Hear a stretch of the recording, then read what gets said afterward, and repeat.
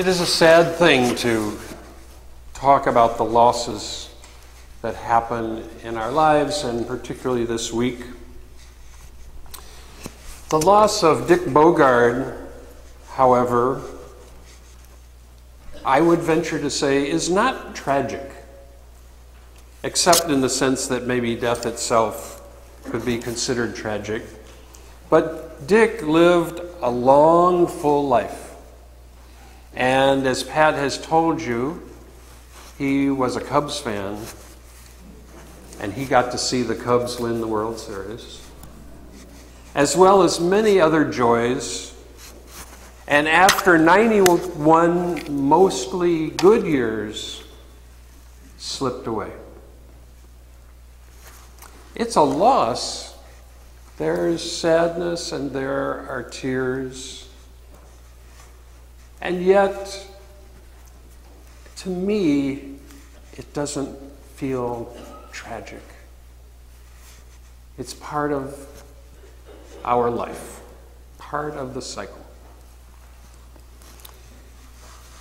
Chase White's death, on the other hand, is to most of us a full-blown tragedy.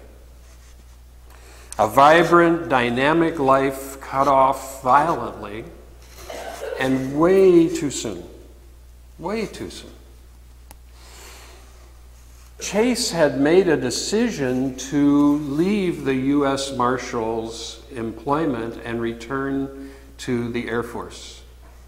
And he had been accepted. He was at the rank of lieutenant colonel, by the way, to go back into the Air Force. And this week was his last week as a marshal. And so there's a kind of tragic feeling about that as well. He leaves behind 4 really adorable kids who Linda spoils like crazy, and a loving spouse, Sue Ellen. Linda says the kids say they want their dad back. So this is grief. This is the universal human experience of grief that we have in these situations. And as we enter the holiday season, I just, I see the ads on TV for joy and, getting what you wanted for Christmas. I saw an ad yesterday, I think it was, of, it's an ad that features a kid who wants a Mercedes car, and then you see him a few years older and looks out the window to see if the Mercedes is there this year. And then it never is, and you keep seeing him older and older. And then finally, he's like, I don't know, he's got a family and kids, and he looks out the window, and there's a Mercedes out there. So he got it. He got his life's desire. And maybe we could too. And I just find the reality of that frame of mind very dissonant with the realities that we're experiencing, and in Linda's family and families all over our country and the world. It's not that there's anything wrong with wanting a Mercedes. It's fine. But it doesn't speak to us deeply about what's happening in our lives. And after a while, you'd get bored with it anyway. These two realities don't seem to fit together. Times were already difficult before we heard about these losses. Even before the loss of Chase, our world seems seriously off track. Even before we heard about that, King Herod's people were already in charge of a society fragmenting and losing its sense of meaning and purpose and even decency. Just about a month ago, 24 of us went to Toronto, Canada, to participate in a global interfaith event called the Parliament of the World's Religions. I, for one, wanted to know what the religious leaders of the world would have to say about the difficulties that our human family are in. What insights would they have? What answers would they provide to the deepest questions? What would they inspire us to do, if indeed religions still have the power to inspire people to do anything? One thing that happened to me and to a number of us on the trip is that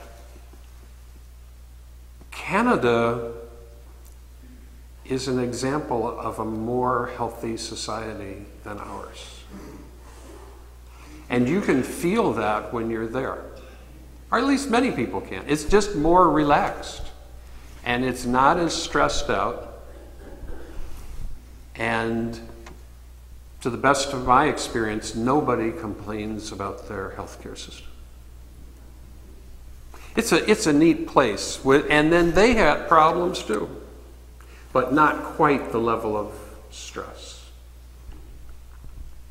Part of what I experienced, at least, that seemed hopeful to me is that people from many different religious traditions and people from no religious tradition have many of the same concerns we have. Just go down the list. People from all over the world have many of the same concerns that we have, religious people and non-religious people. Things like violence, which just hit us hard, racism, rampant fear and hatred of those who look or act different from us, war, economic inequality, human rights, civil rights, a planetary trend right now towards dictatorial leaders, which is happening in our country, but is happening in a whole bunch of other countries too. It's not just happening in the United States. Environmental degradation and climate change. When hearing that everybody has these same concerns, I just say, boy, they're all becoming UUs. Or maybe that's not it. Maybe that's not it. Maybe it is just a coming together of human concern about life on this planet. Concern that goes across a wide spectrum of humanity. We heard thoughtful and inspiring words on all of these topics, which are all important, every single one of them. We heard people give inspiring speeches, and we heard people who had new insights about our human condition and what we could do about these difficult problems. None of them were left out. Although I must say that no simple solutions were revealed. No magic buttons to push. I must say, however, in all honesty, that of all these deeply important concerns, one in particular seemed to be expressed with a particular sense of urgency. And this urgency seems to me like an episode of Star Trek. And if you think back to all of the Star Trek episodes, I think majority of times, there was a ticking clock. Do you remember that? We've got to get the whatevers to turn off the thingamajigger before the whatever dudes come over here and wipe us out. How much time have we got? We've got 9 minutes. Oh my God, we got 9 minutes. Go down to the engine room and do something, and somebody do something else. Will it work? It's got to work. It's our only chance. A lot of those episodes. The clock is ticking, and there's something we got to do, or we're not going to make it. Welcome to Star Trek. Of course, in Star Trek, they always did it, every single time. Were there any exceptions? I don't think so.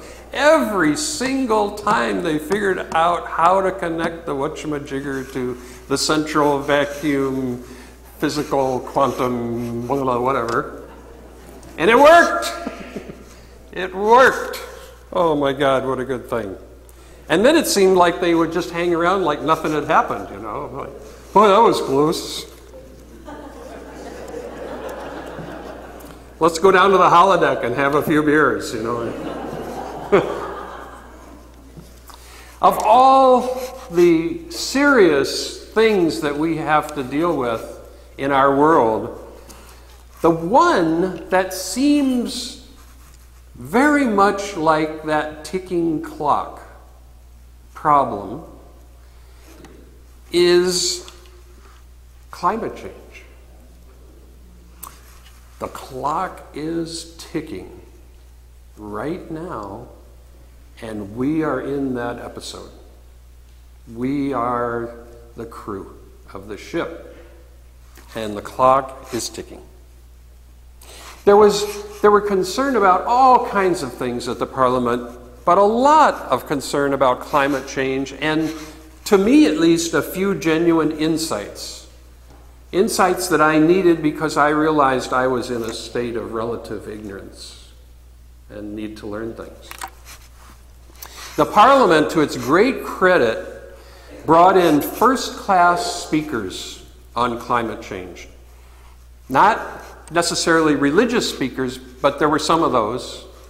But secular leaders, including the president and research director of the Union of Concerned Scientists, who gave a tremendous presentation which made me see things more clearly than I had before.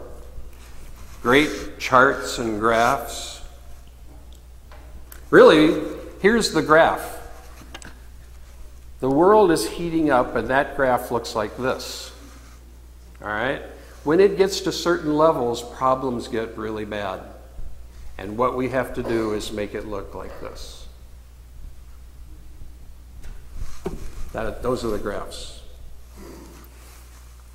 So we also had a great presentation from a person whose entire work is about, well, it's a guy with a PhD in communication, but his whole work is how to communicate about climate change. That's what he does. And we're going to offer a program about this on December, it's the 27th, I believe. Yeah, it's Thursday. How do we talk about it? But here's what I heard them say. And I'm using my own, but they didn't talk about Star Trek, but I'm willing to defend that metaphor. We are in a Star Trek moment. We're in one of those episodes. That's where we are. We are in the episode. The clock is ticking. And the bomb, if I can use that, I don't know if that's the best metaphor, but it's going to go off. But it's not one isolated bomb. It's not like one big explosion of the whole planet. That's not the way it's going to work at all. It's an escalating series of emergencies. It's going to be a whole bunch of emergencies becoming more severe and more frequent. One of the presenters said they'll become more severe and more frequent until at a certain point this will be a place where really nobody wants to live. So what you know, what are we going to do? We have to do, we are the crew. We have to go down to the whatever it is and fix the thingamajig, or whatever it is that we need to do. There is literally no time to lose. So what is the time frame? Well, since this is a series of escalating future events, one can't say that one moment, you know, one date is the moment. But many people at the Parliament and in other settings, and the reading I've done, really mark the year 2030 as a very important point on the path. That's about 12 years. It's about 12 years. I find myself as I retire hoping I can live for those 12 years and be healthy enough to contribute. So that's a time frame. And what has to happen by that time is that we need to achieve really a significant shift in human behavior. Really, we have to change our ways in 12 years. And we can't wait till the 12th year to start. That's too late. And so if we don't do that, we face reality, the reality of it being really too late to avoid enormous environmental problems. We won't be able to reverse it if we wait too long. It's a math problem. Problems like loss of coastline and coastal properties, including major cities, much more violent weather like drought, hurricanes, forest fires, tornadoes, flooding, loss of food sources, severe starvation in many parts of the planet, mass extinctions, which are already going like crazy, loss of economic wealth by our country and all the other countries, enough loss of economic wealth to create severe economic depression, greatly worsened pollution. Already in China, in big cities, people often walk around with masks. So that's already at an intense stage in certain places. And then you've got to add to that all the social problems that one might expect would accompany these ecological problems. Because people aren't going to just sit there and have Christmas tea. Social problems will greatly increase, including greatly increased inequality, wars over resources, health crises, greatly degraded lifestyle for billions of people, probably almost everyone, decline of social order as the crises become more intense, and in all likelihood a sense of hopelessness and despair. It says in my text right here that I have an option of saying, "Have a nice day." I'm not sure if I should say that or not.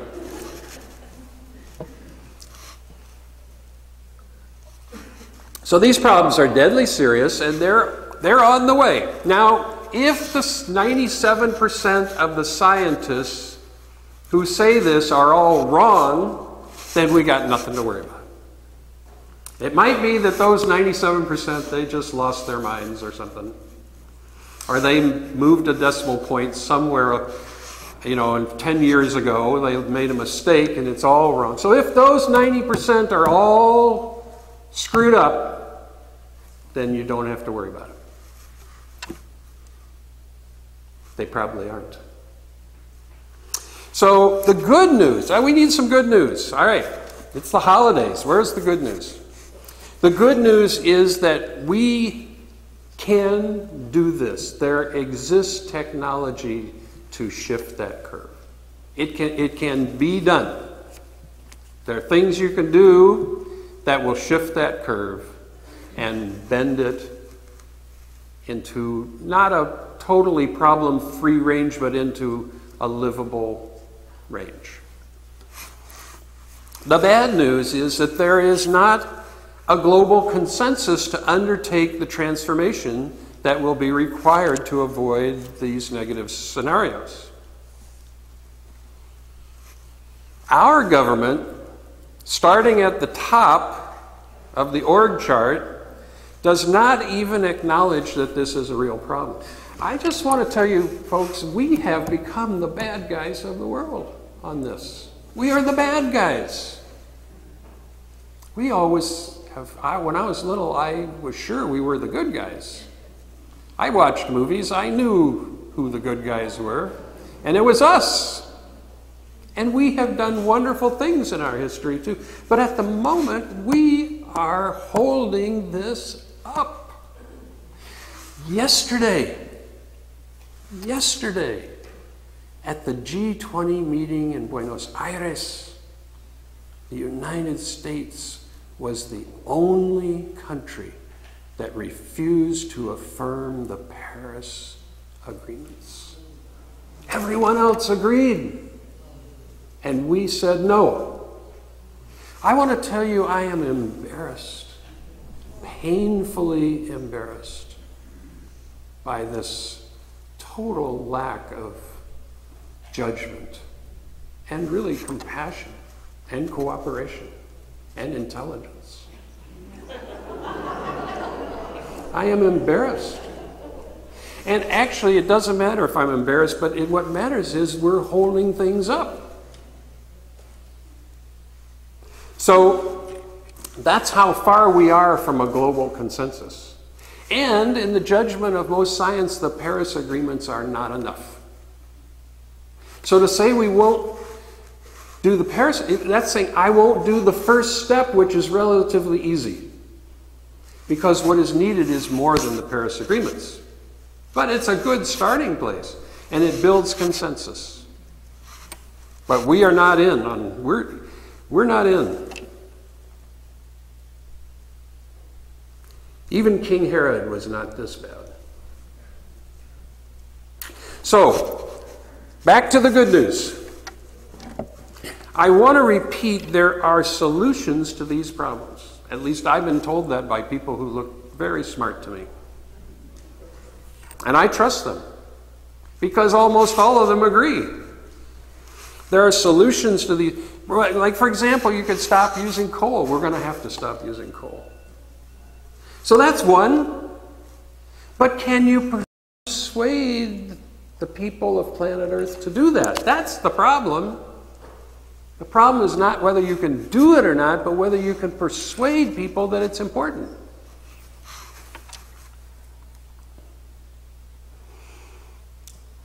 The problem is that there is not a collective will to make this shift. So how do we create that will? And there was really talk about this, intelligent talk about how we can create that will. So one of the things that we heard from a very insightful guy is to look at the messages. How is climate change messaged? How is it presented to the public? When I think of the images that are used to create motivation about climate change, one image comes to my mind, and it's that polar bear on the ice floe. That attractive polar bear that is going to lose their habitat. And by the way, is already losing their habitat. It's just, it's a progression. One of the things that this insightful person said is that polar bear will not convince people. That is not a convincing argument.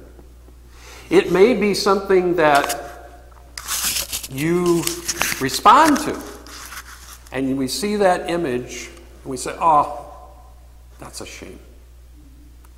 But that doesn't convince the economic leaders of the world to change our energy patterns. That's not enough. So that polar bear is not going to do it. What would change people's minds and make people behave differently? How can we present this? Because one of the things that was said at the Parliament, one person said straight out that the religions have to get on board on this.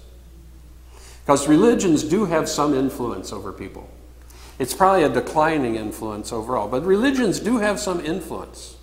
And what we were challenged to do is to go back and say, religions have to get on board. Because there's some influence there. And that, by the way, the image of being an environmentalist in our culture, for somebody to be an environmentalist, is not a positive image. It's a negative image, actually, because it means you're a little bit wacko. You want to tear down people's factories and cause them to lose jobs and mess up everybody's life so that some little bird has their nest. What kind of a trade-off is that? So in the public mind, and being an environmentalist is not a positive thing, it's a negative thing. So ponder that one. Because a lot of us think we are environmentalists, and that's great, but it may not solve the problem either. Tree huggers and all that kind of stuff. So, what is convincing? That was the question that was being talked about. And the person that I heard present on this and who really impressed me, they've done research, they've talked to people about what would move us to action on this. And this particular presenter said that the thing that is most convincing to us is to think about the lives of our children and our grandchildren. To think about the world, what is the world they are going to live in? As our kids, grow up and become 40 and 50 and 60 and 70, what is their world going to look like? And he argued that that is the most heart-moving, because that polar bear is not enough, but our own children, our own grandchildren, if we can think about and talk about the world that we are going to give them, then that has a chance of being a message that gets through. If we don't make changes now, our kids and grandkids will inherit a planet that will not be hospitable to human life at some point. It will be just too unpleasant. Doesn't mean that humans will be wiped out, or it'd just be a really rotten, difficult place to live. Quality of life will become worse and worse until you would not want your kids and your grandkids and your nephews and nieces and their kids and your dear friends' families to live there. So, what can we do? All right. I want to tell you that I am totally unqualified to talk about this. But you know what? I can't let that stop me. I can't go get another degree. There's no time for that. We got to get down to the engine room and plug that hole, Scotty. There's no time to go back to school. I could say, boy, I'm going to go get a master's degree in retirement. I could go get a master's degree, and then in 4 years, there's no time for that. So there are things we can do. And by the way, if you want to get a master's degree, go for it. We can do lots of things. We can recycle, we can reuse, we can turn off the lights and use less water. That won't do it. It's good to do those things. That isn't going to solve the problem. That's just not enough. It's not enough to bend that curve. We can do solar and wind, as we have solar on our church, and that is a great thing to do, to start replacing little by little energy sources with renewable energy. That's a good thing to do. It's not enough. It's good.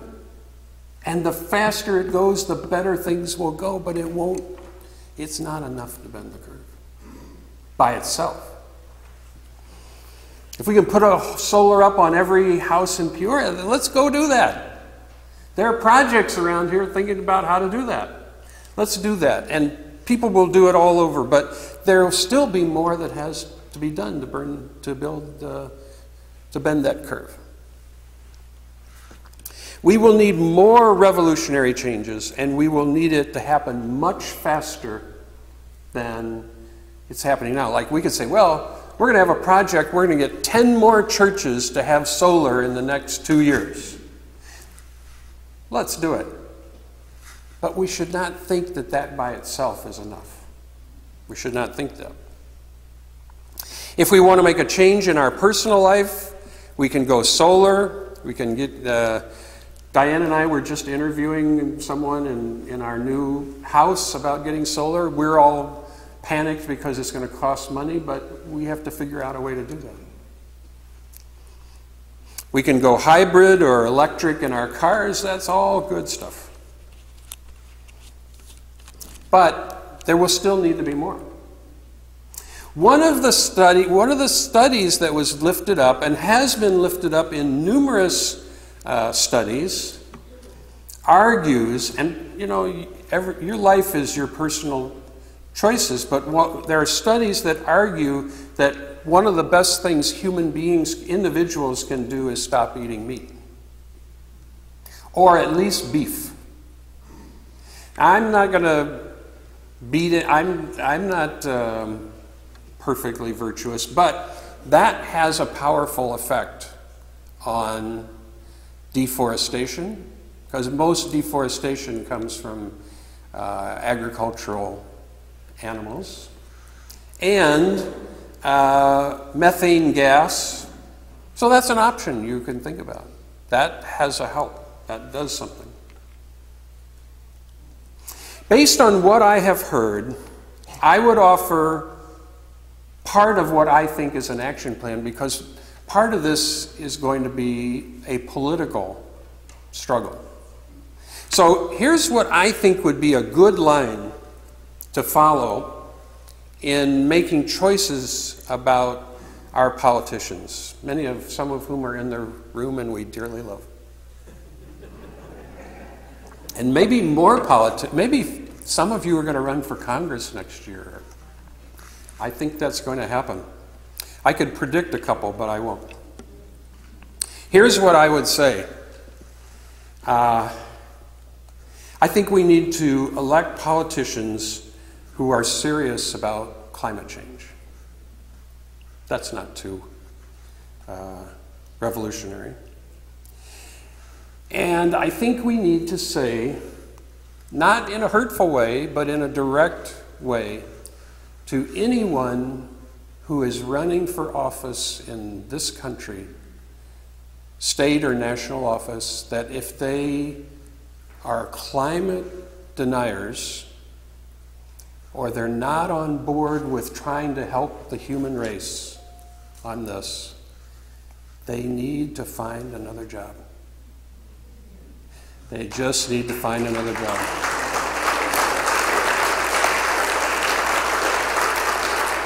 It doesn't mean they're bad people or horrible or anything like that. It just means that we haven't got time for that. The time doesn't exist. So, you think about that. And the best way to do this is lovingly. It's not personal. We've got to save the ship. It's a cosmic necessity.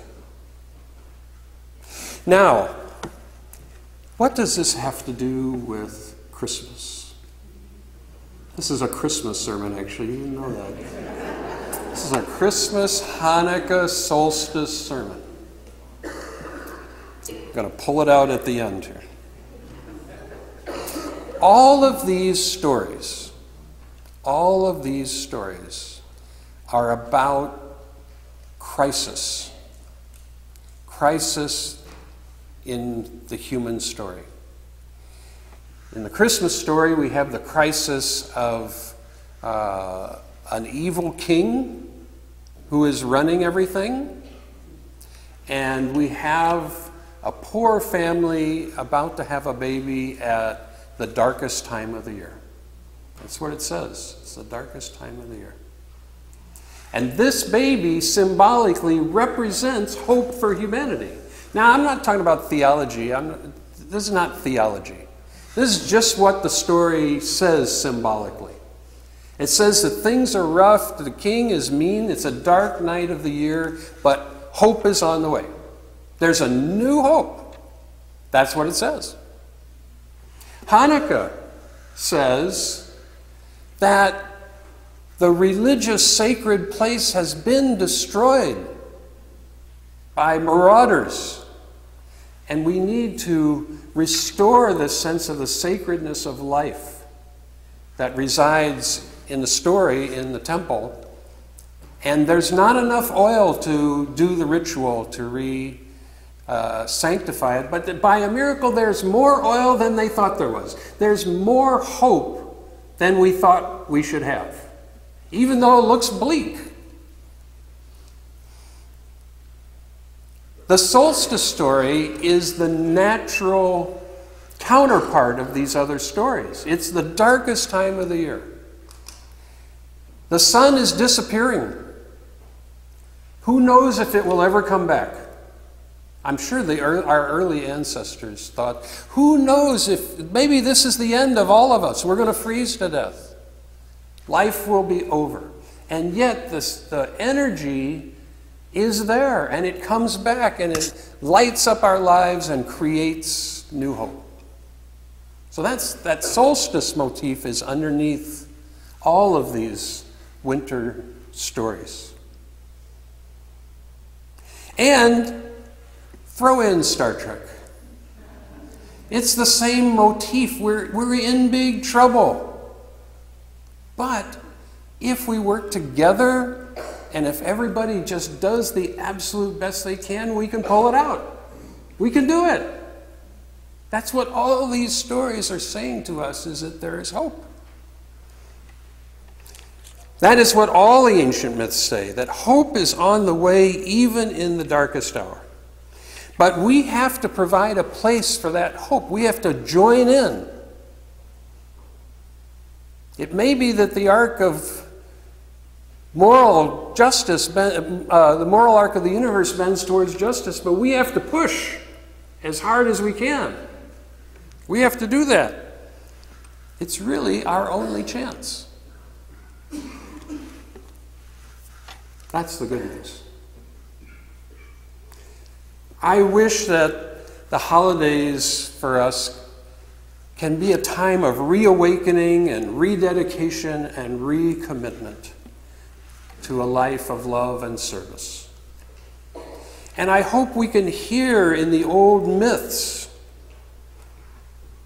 the hope that's there, and vow that we will do all that we can in our time to usher in an age of cooperation and peace.